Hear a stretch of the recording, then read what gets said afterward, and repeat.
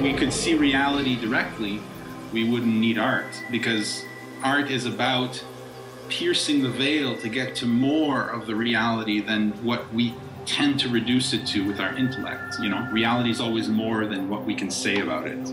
And art is a way to try to get to that. Art is about piercing the veil. When you see an image in 3D, you're seeing it in a new light. The 3D technology was for me a wake-up call of think again what actually is cinema.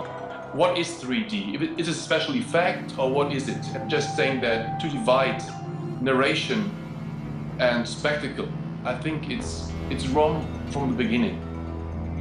On an academic level, it's looked at as kind of a lowbrow thing, like, oh, it's more of just to make people go, wow. But why is that necessarily something that's less artistic than a narrative? I think what might be more interesting is, can horror films use 3D not to send things out at the viewer, but to absorb the viewer into a world? People who do 3D should be sabotaging narrative. Yeah, you know? Well, I tried to do that. 3D is really there. From the beginning, its main problem is not how to shoot, but how to project.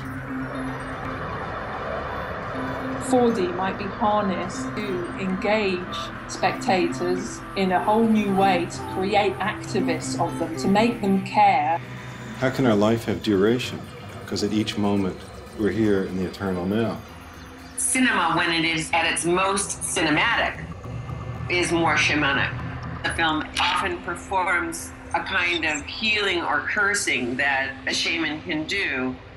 The shaman literally looks down on time as a king looks down on his kingdom from his castle. A shaman should be a king? No, kings should be shamans. Pleasure to me is wonder, the unexplored, the unexpected. I think he worked on writing what I would call incantatory prose. It was a kind of incantation. It was, you know, he wanted to be a sort of cosmic spectator upon the human race and upon the universe in general.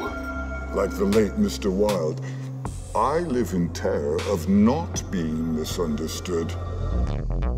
Death. The realist. Long live